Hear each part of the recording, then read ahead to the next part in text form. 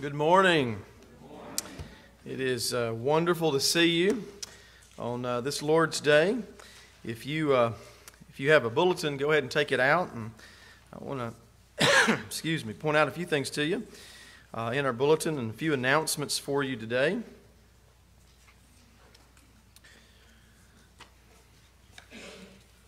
A few announcements for you are as follows. I have these brochures up here for our Israel trip. If you're interested in going to Israel, there's still time to decide. But if you want one of these bulletins here, brochures, please come up after the service and get one. They're just right here in the pulpit. If I'm tied up, you can just grab one. But it's a 10-day trip. It's next March. The deadline is months away, so you got plenty of time to grab a brochure and consider whether or not you want to make this trip. This is a wonderful trip. We did it right before COVID. In fact, I think we brought COVID from Israel to America, so y'all are welcome. Excuse me, but at any rate, we're going to go back next year, and so if you want one of those brochures to consider that trip, please do that. Also, these prayer guides, I still have plenty of these prayer guides for Catalyst Missions. This helps you know how to pray for Catalyst Missions. We're in 4 different countries in West Africa, 9 different training sites, and over 300 indigenous pastors are being trained on a monthly basis because of our partnership with Catalyst Missions. And so come get one of those also. If you don't have one, please grab one. Also, we're beginning a new month tomorrow, August the 1st. And so we still have our reading list. I know some of you got this reading list at the beginning of the year. I haven't done a very good job of telling you what book is next, and so I'm sorry for that. But this coming month, the month of August, is a wonderful book, and I highly recommend this book. And the name of the book is When Being Good Isn't Good Enough. And it's written by a man named Steve Brown. And so if you don't have that book, please get that book and read it with us. And then at the end of August, we'll get together and discuss the book. It is a wonderful book, especially for those of us who grew up in the religious South. So it is a very good book for us to read. So I hope that you will read that with us this month. When Being Good Isn't Good Enough by Steve Brown. Inside your bulletin here, I want to point out some things to you, some things that we'll do today. In a few moments, Eli will come and he will read the remaining verses of Romans chapter 8. So go ahead and take your Bible and turn to Romans chapter 8. Verses 31 through 39 will be our morning reading this morning. And we're praying for the Methodist Church today. And Brother Daniel there, the pastor. And as you can see, we'll sing songs together. And today we'll conclude our study of the Psalms. Today we'll look at Psalm 99. Through the month of July, we've focused on Psalms, specifically the Psalms in the 90s. And so today we will conclude with that. Lord willing, next week we'll begin our fall study. On Sunday mornings, we're going to go through the pastorals. The pastoral letters are 1 Timothy, 2 Timothy, and Titus. And so we're going to go through those books. It's been probably 13 or 14 years since we've done that. And so we're going to do that this fall, Lord willing. If you notice inside your bulletin also, there is a question for you and for your family. We put this question in there with the verses each week for you to discuss with your family. And the question is, what good does it do you to believe all of this? And all of this is a reference to the Apostles' Creed, which we've been going through over the past few months. And the answer is, in Christ I am righteous before God and an heir to life everlasting. Amen. So there are the verses represented, and you can read those verses with your family as you think about the question and the answer. One other thing I want to mention to you, Miss Margie Hughes passed away. We were praying for her family. She passed away last week. Her funeral is today, today at 2 o'clock at McKibben and Gwynn. So if you want to show your support for her family, you can do that. Visitations from 1 to 2, and then the funeral is at 2 o'clock. Okay? Let's pray together this morning and open our service, and then Eli will come and read Romans 8, verses 31 through 39 for us. Let's pray. Father, thank you for this day that you have given us. And we ask that you would remind us that this is your day. It is not our day. And that your providence is perfect and your intention for us is good. Teach us what is good so that we'll know what is good. And show us the paths of life that we should follow from your holy word. Refresh us today when we think that our work seems useless, and when we feel our strength has been used for nothing or to no purpose. We ask that you would cause us to be faithful in the mundane things of life. Help us to sacrifice ourselves to forgive others as we've been forgiven by you in Christ. And teach us to use our grief and our sorrow as part of your plan for us. Today we ask that you would open our hearts to know your thoughts, and to know that your thoughts are not our thoughts or even like our thoughts, or your ways are not like our ways. Turn your compassion toward us today because we stand in need of it. We also pray for the Methodist Church today, that you would give them eyes to see your invisible hand and your movements in the earth through your providence, that you'd work a deep conviction in their hearts as they hear the word of God today. Point them to Jesus today, who is the forgiver of their sins and the one who guides them into wisdom and teaches them the truth. Bless us today with assurance. Bless us with your presence. This is our prayer, and we make it in Jesus' name. Amen.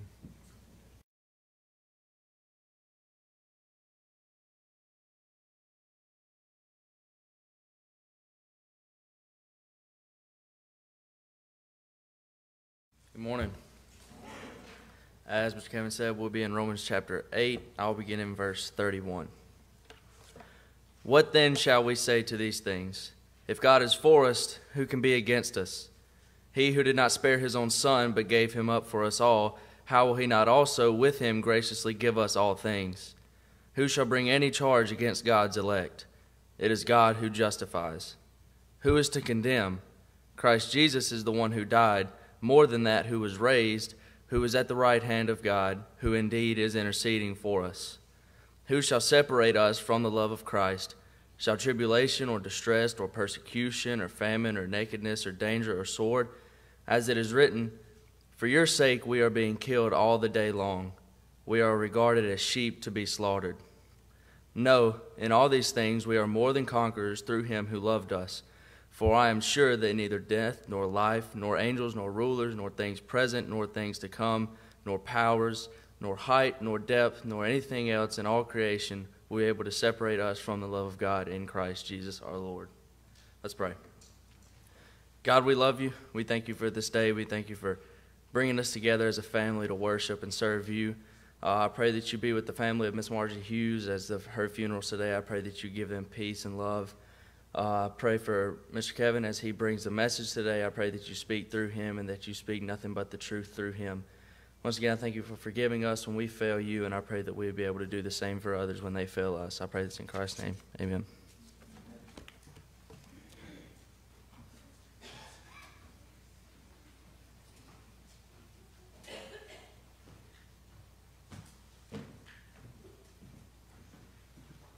As Kevin said again, welcome to Grace Baptist Church. We're so glad that each of you are here to worship with us this morning. If y'all would all please stand at this time.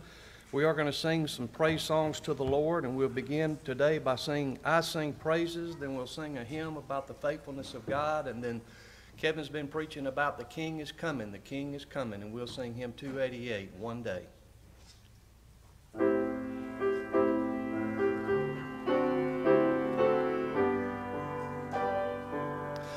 I sing praises to your name, O Lord, praises to your name, O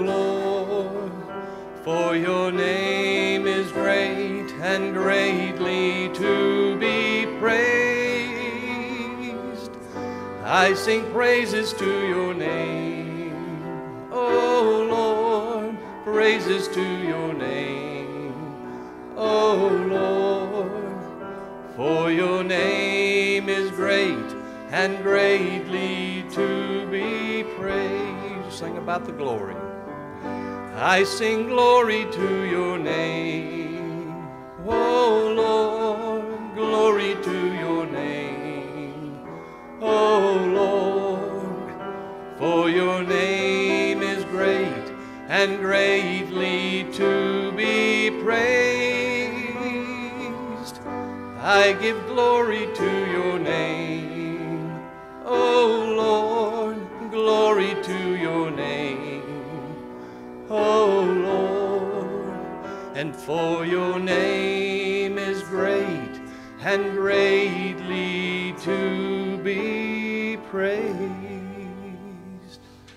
Amen. We'll sing hymn 96, Great is Thy Faithfulness, all three stanzas.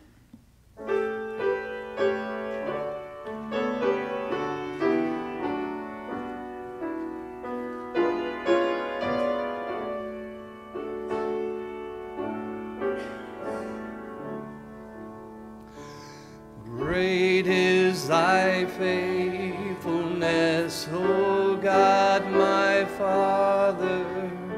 There is no shadow of turning with thee. Thou changest not, thy compassions, they fail not. As thou hast been, thou forever wilt be. Great is thy faithfulness, great is thy faithfulness. Morning by morning new mercies I see. All I have needed thy hand hath provided. Great is thy faithfulness, Lord, unto me. Summer and winter and springtime and harvest, sun, moon, and stars in their courses above, join with all nature in manifold witness to thy great faithfulness, mercy, and love. Great is thy faithfulness, great is thy faithfulness. Morning by morning new mercies I see. All I have needed thy hand hath provided. Great is thy faithfulness, Lord, unto me. Pardon for sin and a peace that endureth, thine own dear presence to cheer and to guide, strength for today and bright hope for tomorrow, blessings all mine with 10,000 beside. Great is thy faithfulness, great is thy faithfulness. Morning by morning new mercies I see. All I have needed thy hand hath provided. Great is thy faithfulness, Lord, unto me. Will indeed indeed sing about the faithfulness of our Lord and Savior when He comes back to bring us back to Him one day, 288, one day.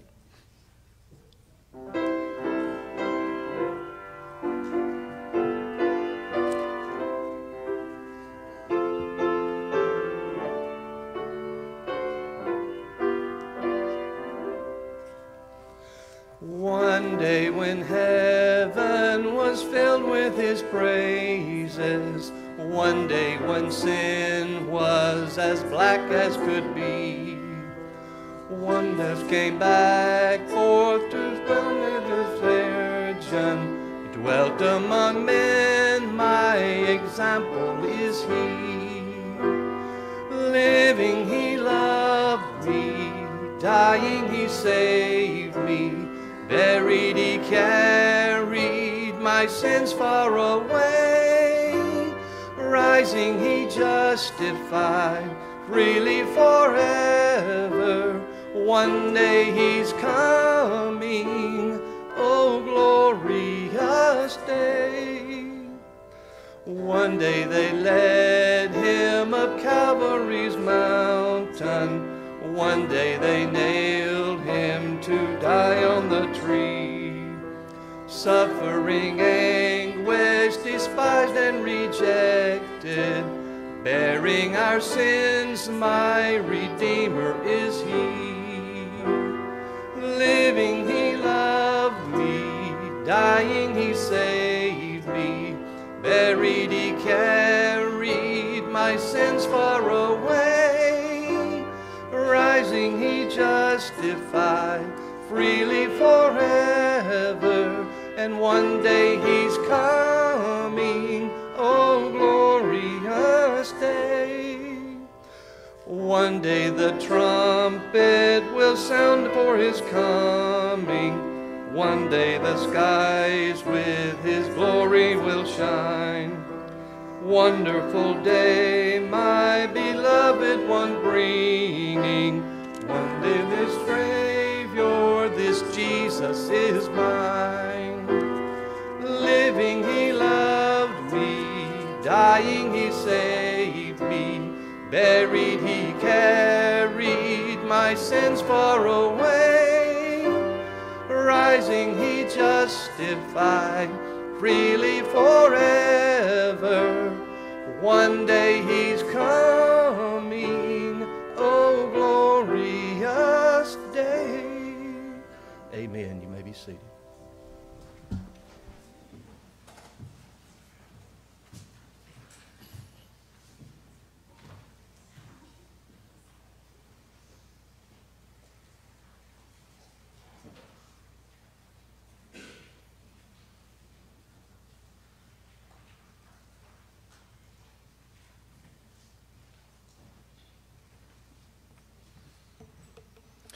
Hope you have a Bible with you. If you do, take it and turn with me, please, to Psalm chapter 99. Psalm chapter 99. As you're turning there in your Bible to Psalm chapter 99, there are three words that I want you to think about with me this morning as we work our way through Psalm chapter 99. The first word is the word sovereign. The word sovereign. The second word is the word strength. And the third word is the word salvation. So sovereign, strength, and salvation. Before I read Psalm 99, let's ask the Lord to bless the reading. And then I'll read that psalm this morning. Let's pray. Father, incline our hearts to your testimonies. Open our eyes to see wonderful things here today. Unite our hearts to fear you, to trust you, and to believe what you have said. And today we ask that you would satisfy us with your love as you have vividly demonstrated it in your Son Jesus for us. Bless the reading of your word now. Take its benefits and multiply them to us. That's our prayer, and we make it in Jesus' name. Amen. Psalm chapter 99. This is God's Word. The Lord reigns. Let the peoples tremble. He sits enthroned upon the cherubim. Let the earth quake. The Lord is great in Zion. He is exalted over all the peoples. Let them praise your great and awesome name. Holy is He. The King in His might loves justice. You have established equity. You have executed justice and righteousness in Jacob. Exalt the Lord our God. Worship at His footstool. Holy is He. Moses and Aaron were among His priests. Samuel was among those who called upon His name. They called to the Lord, and He answered them. In the pillar of the cloud He spoke to them. They kept His testimonies and the statute that He gave them. O Lord our God, You answered them. You were a forgiving God to them, but an avenger of their wrongdoings. Exalt the Lord our God, and worship at His holy mountain, for the Lord our God is holy. Amen. Amen. May God bless the reading of His Word, and may He add His benefit to our meditation on it. Today we finish the past few weeks of looking at the Psalms. We began looking at Psalm 95 and moved into 96 and 97, and last week 98. And here today we conclude with 99. As Brad mentioned a moment ago, the theme of all these Psalms that we've looked at this month is that the King is coming. And indeed, we're looking forward to the day that the King comes. In fact, the day of the Lord is the anchor for this day that we're currently living. As we turn our attention today, though, to Psalm 99, I want to ask you the question that the people of Psalm 99 were pondering. And the question goes like this: are you still amazed by God's forgiveness? Are you still amazed by God's forgiveness? Do you remember what it was like the first time that you understood that God forgave you? Do you remember what that was like? Some people describe it as a heavy weight lifted off of them. Others are plagued with guilt and shame, and rightfully so, because that's what sin does to us. And the moment that they realized Christ removed sin and its stain and its guilt and its punishment, there was a sense of overwhelm. There was a lightness, a light feeling, because Christ had dealt with their sin. The more we move past that day, though, the more we encounter life, the more we continue to fail, the more faint and vague that day becomes to us. So today I want us to remember, and by remembering, be amazed that our God forgives sin. And not only that He forgives sin, but that He does that forgiveness of our sin without any of our help. He just does it by His grace in His Son, Jesus the Christ. Now, the people here in Psalm 99 are really in 2 Chronicles 7. That's the context for Psalm 99. This psalm was written to the people who returned from Babylon.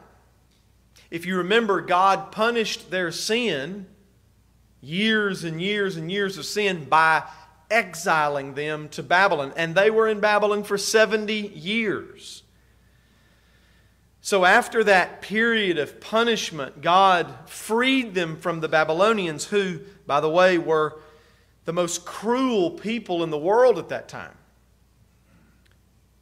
And so the people of God are freed from the most powerful nation, Babylon. They go back to the land and they begin to rebuild the temple and reconstruct life in the land, and they are overwhelmed with God's forgiveness.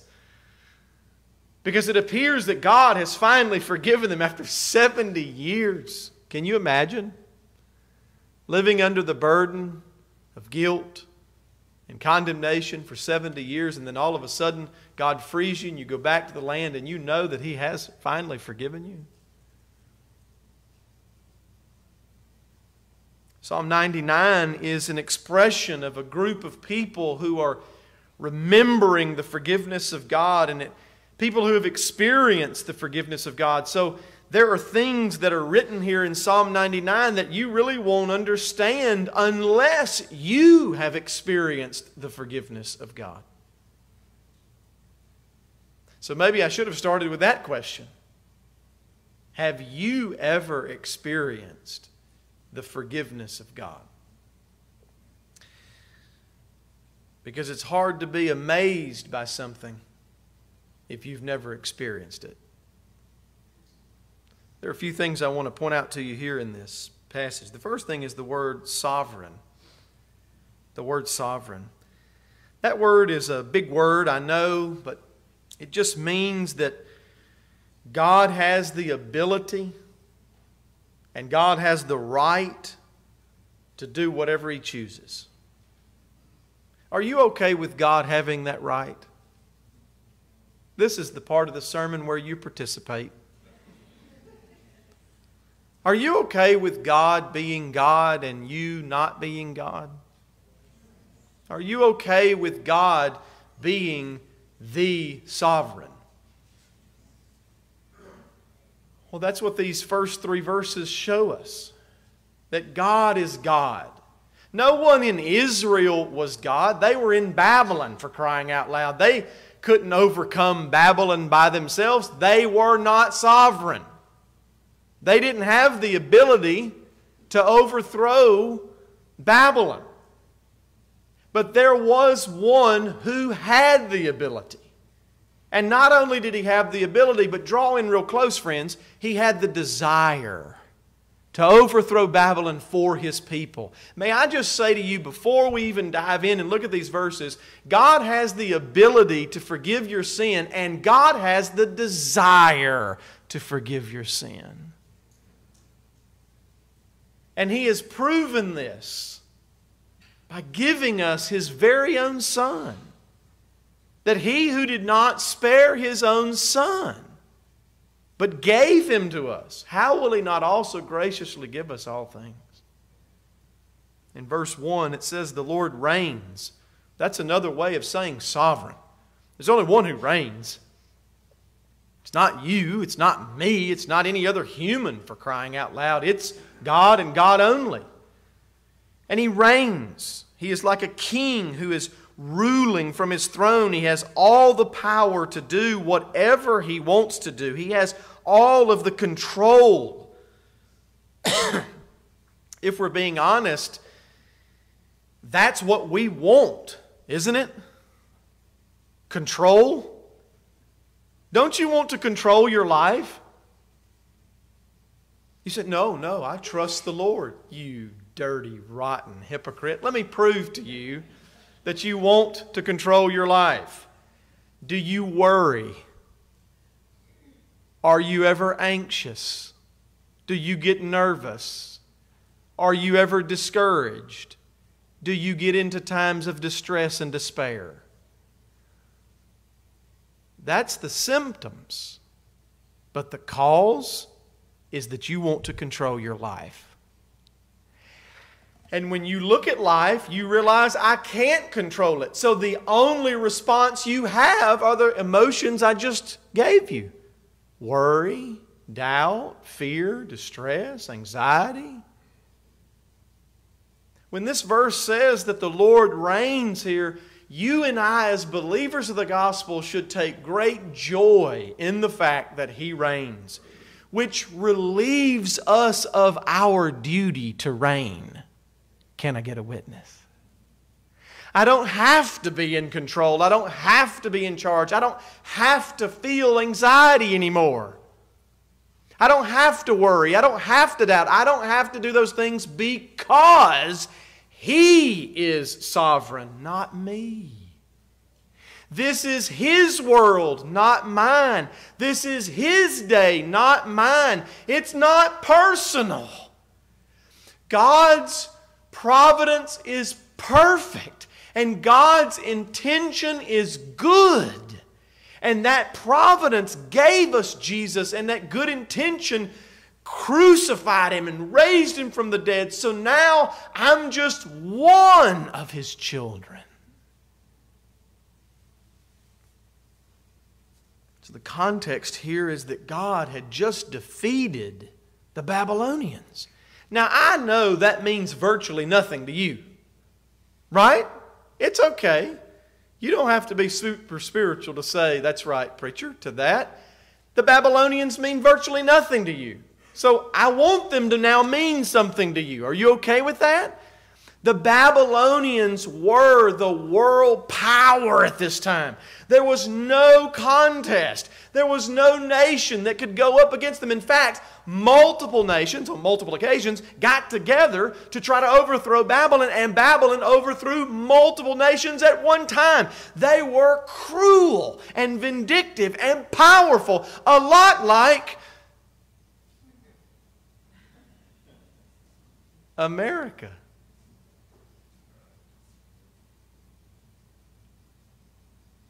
And God, in a moment, in an instant, raised up Cyrus, a Persian, which were a very benevolent, kind-hearted group of people. They were probably southern like us.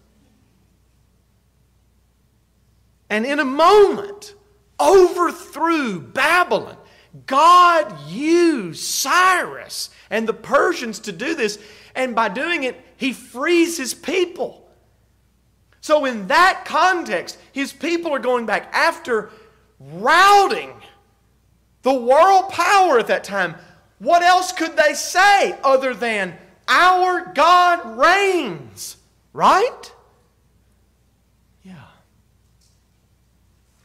Let the nations tremble, He says, because all the nations have seen what has happened to Babylon. He sits between the cherubim. Now, we probably don't understand that. We probably just pass right over it. He sits between the cherubim. But this is an image which comes from the Old Testament.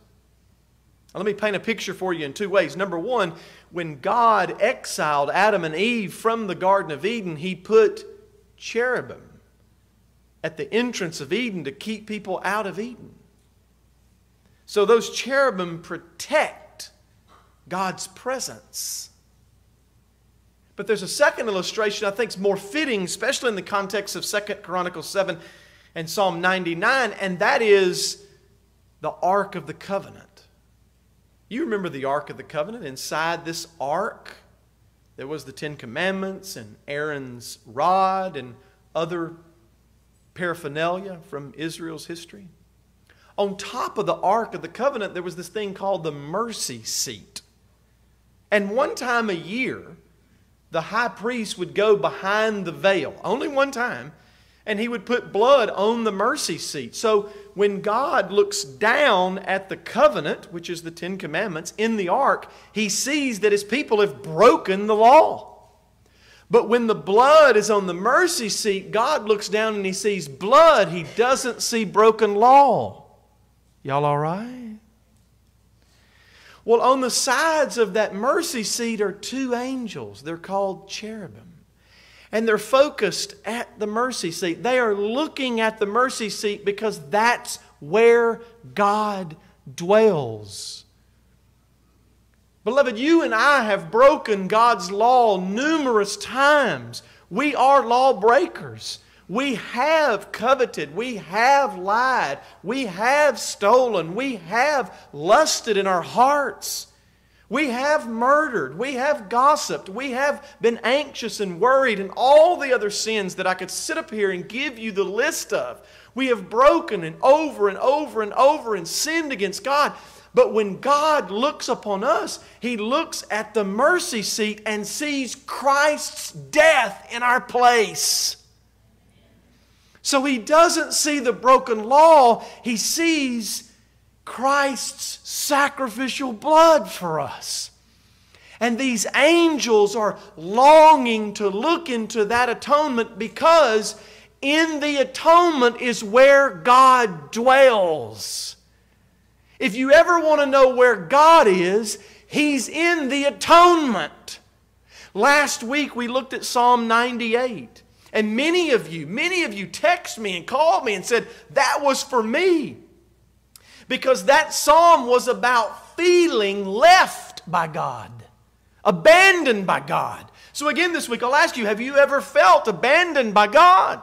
Have you ever felt as though He doesn't care? He's not concerned for you. He's aloof. He's silent. Have you ever felt that way by God? And the answer is yes, if you've got a pulse and you believe. It's a normal occurrence. So where do we go then when we feel abandoned? Where do we go from Psalm 98 and that feeling of disillusionment and abandonment? Where do we go? Well, this week in Psalm 99, He tells us we go where God is. Well, where is God? The atonement. We go to Christ. We may not feel Him while we're driving down the road, but the reason we don't feel Him is because we didn't go to Him. If we draw near to Him, He draws near to us, and we must draw near to Him the way He has prescribed, namely in His Son, Jesus the Christ. Notice it says, where does He dwell? He dwells in the atonement. He dwells in forgiveness. Do you remember my question to you a moment ago? Are you still amazed at His forgiveness of you? Now, I know some of you. I know you. I know you. You know me and I know you, so we'll just keep that together, all right? But I know some of you are thinking right now, I wish somebody else was here hearing this sermon, right? Some of you are thinking, I wish so-and-so was hearing this. But so-and-so's not here. You are. It's meant for you today by God's providence. You are in this place to hear the question, are you amazed by God's forgiveness? Not your mom, not your dad, not your cousin, not anybody else. Are you amazed? In God's wonderful grace, He's brought you here today to contemplate that question. Are you amazed at His forgiveness? Do you revel in His forgiveness? Do you go to the atonement? Do you find Christ there? He says, let the earth shake. Because one day the one who made the atonement will come again. The King is coming. And so this is what it is when He says sovereign. Here's the second word, the word strength. If you look in verse 4, all of us, of course, read English. Some of us better than others, I guess. But the Old Testament was not written in English. The Old Testament was written in Hebrew. Now, if I wanted to emphasize something to you today, I would text you in big capital letters. Right? Have you ever gotten an email from somebody that's all capital letters and you think, why are you yelling at me? Right? And then you realize, well, it was your mother and she just hit the caps lock and didn't know it and didn't care either, so she just hit send and it came to you. She really wasn't yelling. Right? If I also wanted to emphasize something to you, I could put this thing on the end of a sentence. Do you know what it is? An exclamation point. The Hebrews didn't emphasize things that way. Here's how Hebrews would emphasize things. Whatever they wanted to emphasize, they'd put that word first in the sentence. So if I wanted to say Jesus Christ saves sinners, and I wanted to emphasize sinners, I'd say sinners Jesus Christ saves. Whatever you put first is what's emphasized. Well, here in the English, you can't see it. So I'm going to tell you. The word that's emphasized by the writer of this psalm is the word strength. It's the word might in some of your translations. The king in his might loves justice. It really says strength. The king loves justice. Strength to do what? Well, remember the context. He's just delivered this people after 70 years of captivity from some of the most cruel and most powerful people in the world, and he has brought his people back to the land that he gave Abraham, Isaac, and Jacob, and he has established order in that place. Wouldn't you agree it takes a great deal of strength to save? And wouldn't you agree it takes a great deal of strength to order? If you think back to the creation of the world, God is sovereign. In the beginning, God did something. What did He do? He created. He created out of His own strength, but He created order. Now, you and I are unfamiliar with His order because you and I were born after the fall. You and I have never known the world as it was intended to be. We've only known a disordered, chaotic world. Can I get a witness? That's the world in which we live. It's chaotic. It's not natural. This is not the way the world should be. Now, we've done a good job, I think, of trying to cope with it and make it through this world, but the way that you've experienced the world thus far was not God's good intention for the world. And I know you don't have a category for that because you don't know anything other than the way we've lived thus far.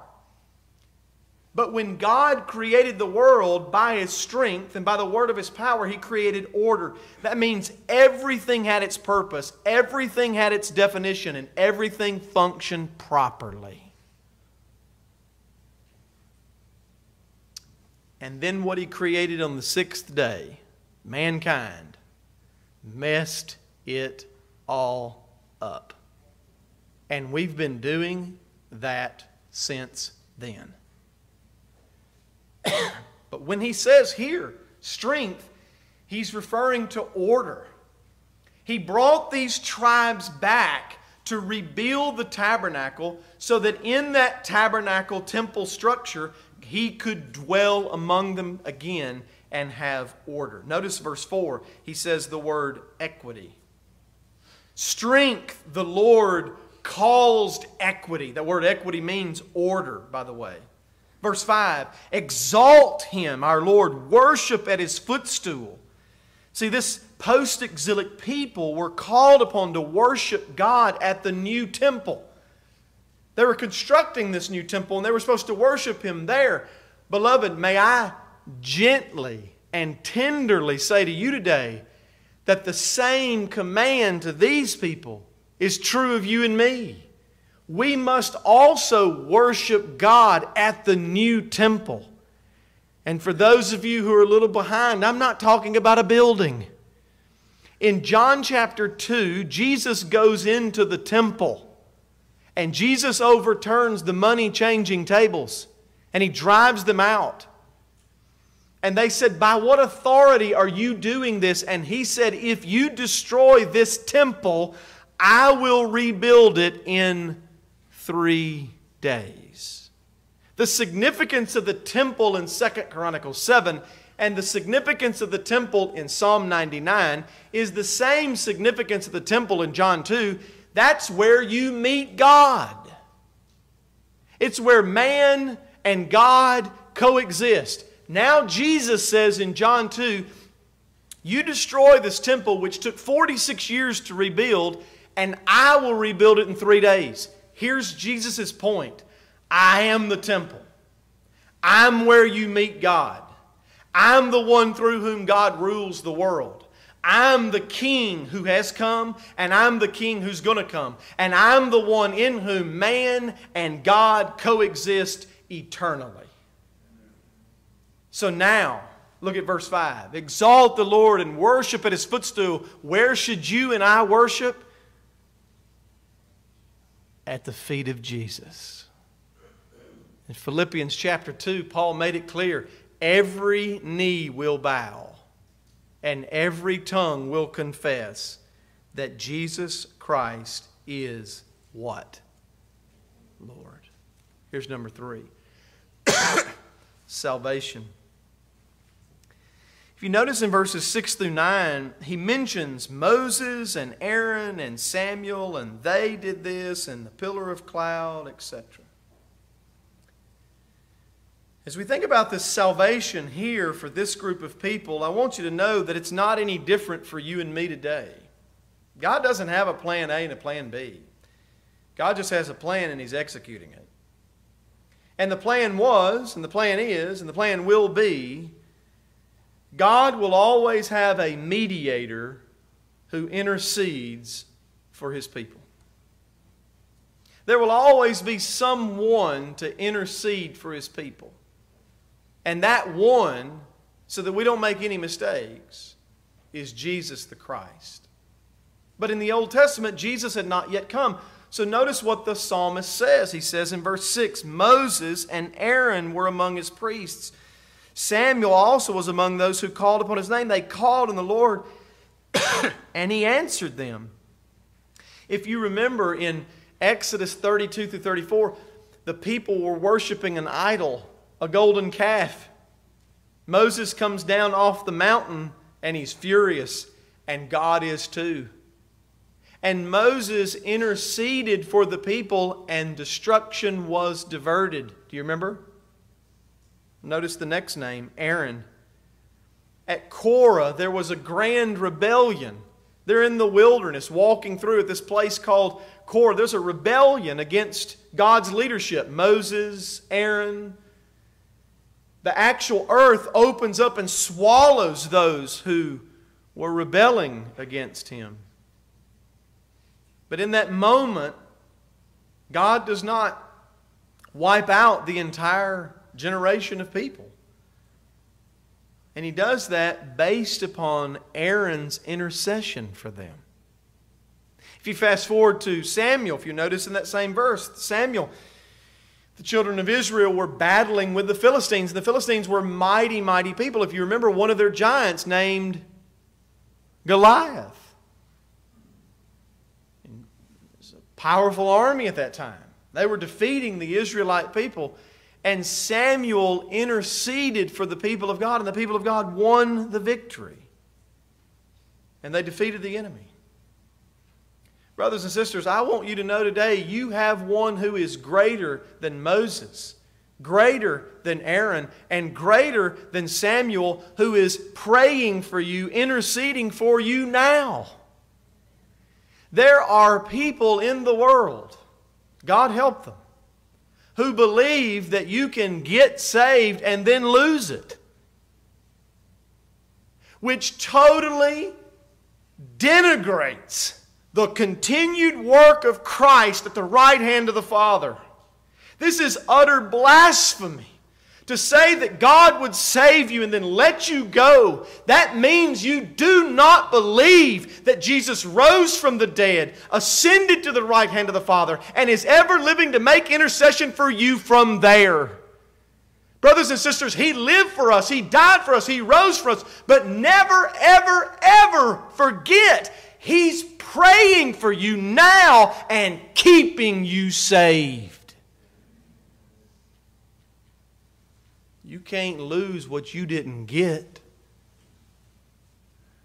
And God got you, and He doesn't lose what He got. These three prominent leaders here intercede, which points to Christ. They called on the Lord and He answered them. He spoke and they obeyed after they heard Him. You see, God helps those who turn to Him. Let me say that a different way. God does not help those who help themselves. See, all this time you thought that was Bible, didn't you? God helps those who help themselves. No. Not anywhere in there. God doesn't need you to help Him. God helps those who turn to Him. Helpless, weak, ungodly, sinful, enemies, all the rest that describes us. We turn to Him. He is compassionate. He is forgiving. Notice the next verse. He is a forgiving God. Look at it. Look at it. God doesn't help those who help themselves. God helps those who turn to Him. Verse 8. You are a forgiving God. He is not aloof. He is not unconcerned with you. Some of you probably needed to hear that again this week.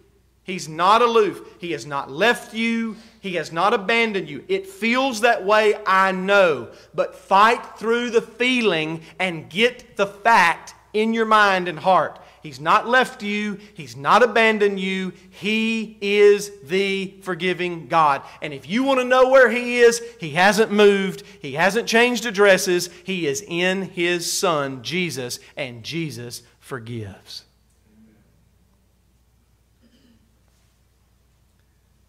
Exalt the Lord, He says yet again.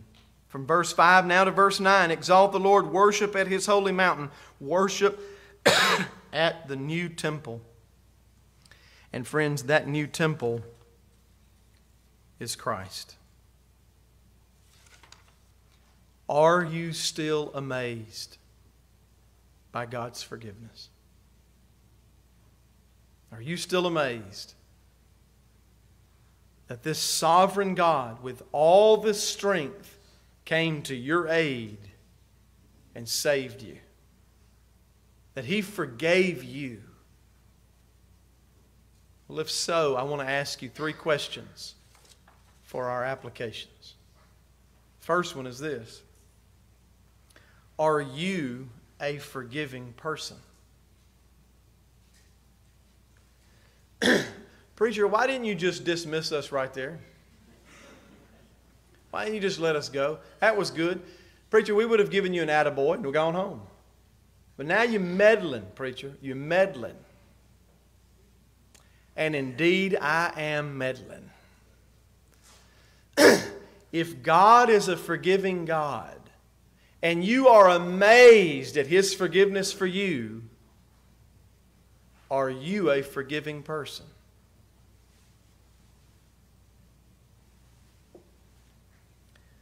Because we give forgiveness the way we've experienced it. And if we haven't experienced forgiveness very deeply, we will not extend forgiveness very deeply. Are you a forgiving person? Here's the second question. Do you pray for non-believers? Do you pray for non-believers? Moses, Aaron, Samuel, they interceded for people who acted as though they didn't believe. And if we're being honest, there are times when you and I are not believing, when we're doubting, when we're dismissing, and yet at the same time Christ is praying for us and interceding for us. Do you pray for non-Christians? Do you ask God to save non-Christians? Are you concerned at all for other people being forgiven? And here's the last question. Do you have the forgiveness of God? Do you have the forgiveness of God? Now, at this point, I'm not asking, do you have church tradition? Were you raised in church? I'm not asking if you've even had a church experience. Maybe you were in a Baptist church and you walked down an aisle like this. That's wonderful. Maybe you were at a church camp, or you were at a vacation Bible school or something. That's wonderful. All those things are fine. I'm not asking you if you had any of those types of experiences. What I'm asking you is quite different. I'm asking you if you've ever experienced the forgiveness of God in Christ. Has there been a time in your life when you realized your sin killed Jesus? Not generally speaking, Jesus lived, Jesus died. Yeah, I believe that. No. Has it dawned on you that your sin killed Him? Has it dawned on you that He lived a perfectly obedient life because you couldn't and haven't? Has it dawned on you that God raised Him from the dead to shout at you, to scream at you, to confirm to you that He loves you? Has the forgiveness of God become personal to you? Do you have the forgiveness of God?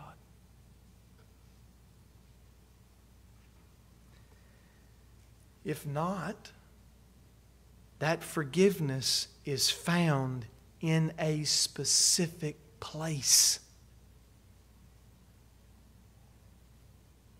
And that place has a name, and it's Jesus.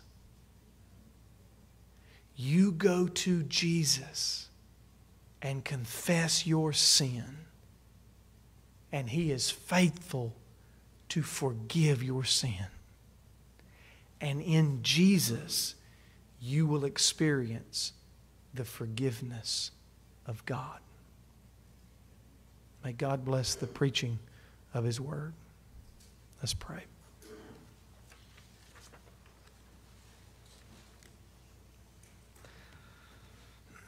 Father, take and seal what we've heard into our hearts. Produce the fruit of repentance. Produce the fruit of faith within us, so that we would believe Christ for us. His life and righteousness, His death, and the erasing of our sin. Help us to believe. Bless these dear ones today with your Spirit and power. And we pray this in Christ's name. Amen.